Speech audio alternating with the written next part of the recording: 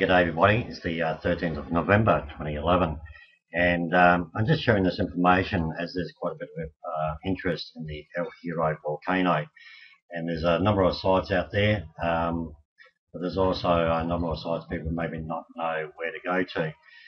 The following three links will be put at the bottom of this video so you can obviously follow it further.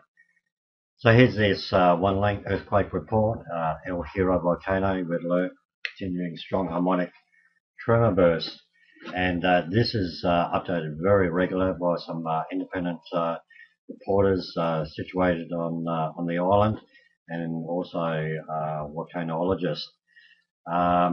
Some of the things that have come out, as you can see, there's an update for the 12th of the 11th. The reason I say for the 13th, because I'm actually based in Australia. Obviously, there's already been quite a few people evacuated from the island, but there's also still a few people around, and a lot of them are feeling very bad because they have to ask for food from the authorities, and there's a lot of families obviously in really bad shape over there.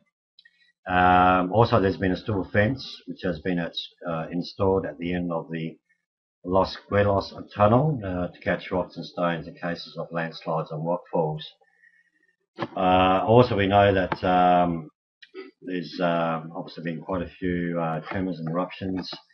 The strongest earthquake so far today occurred recently at 15:59 universal time, at a depth of 19 kilometers and a magnitude of 3.1.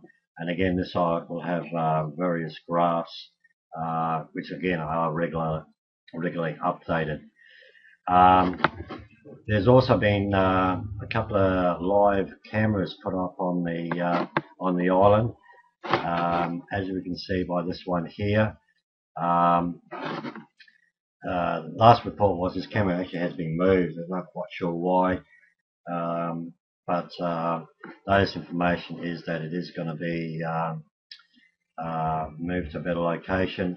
You can see here it's got the silo panel to obviously to keep the battery going, but what you can do with this, and we'll just hopefully this will be able to go up. We'll just go around to the left here, and as we can see here, looking out towards the bay, and we can see that the large plume through on the ocean here. And what you can do with this camera as well is that you can actually zoom in, so it's really fantastic. Now they've added another two, which at the moment I'm trying to get connection. We did have connection earlier on, but there is two live webcams, one located at La Restinga and the Las Camas Sea, and these have been positioned for what I could say is the best view of the eruption. And like I said, we are trying to get connected. This may be just a technical issue. I'm sure they will get around to finding out what the problem is as soon as possible.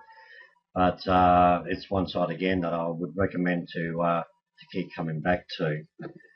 So hopefully that's helped a lot of people out there. Like I said, if you have got interest in this as myself, by all means pass this on, and we also pray for all those people in that region. Thanks again, and peace be with you.